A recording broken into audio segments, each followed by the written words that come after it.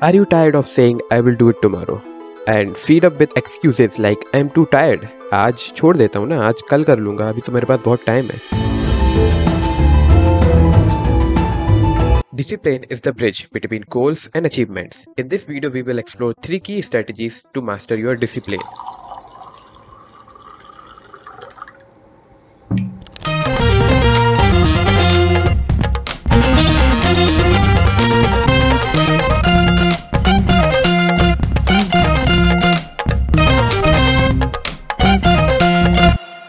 Get up early. No matter what you do, even you are a night owl, the early morning hours offer you precious gift.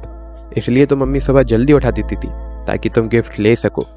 Basically, it set a positive momentum for the whole day. हाँ, बीच में कभी कभी नींद आ सकती है, but try to not sleep. धीरे धीरे वो momentum बन जाएगा. And I guaranteed, waking up early will cut down your 35% of your problem and will automatically set you in discipline. Track your wasting time. And now, just pause the video and go back to your mobile and see your screen time. Most probably Instagram is your top ranker.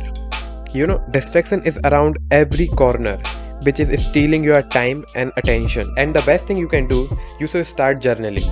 And now you say, why? Because it gives you sense of guiltiness. Yeah, guiltiness. Just draw a line.